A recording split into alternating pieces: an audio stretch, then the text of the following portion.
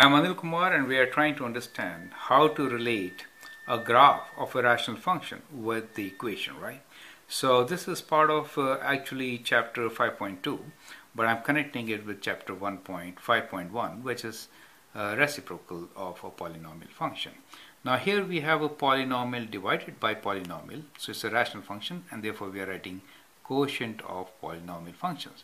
That is when we divide a polynomial by another polynomial.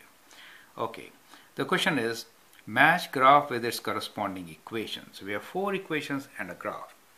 Now in this graph, we have two kinds of asymptotes. One is oblique asymptote, right?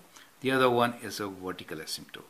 So to match the equation, we should figure out what these asymptotes are. So the vertical asymptote for us is x equals to 3, right? So that means if I substitute 3 in the denominator, it should become 0. So 3 in the denominator should make it 0. That is my option. So if I write 3 here, it makes it 0. This is good enough. If I write 3 here, it makes this 0. It is also good.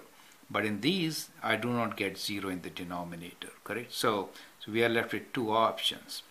Now the second part is that we have an oblique asymptote, right? So we have oblique, right? Oblique linear asymptote. Now since it is oblique, degree of numerator should be 1 higher, right? So we have degree of numerator equals to degree of denominator plus 1, right? So 1 higher. Now in this case it is 1 higher, and therefore this seems to be the right option.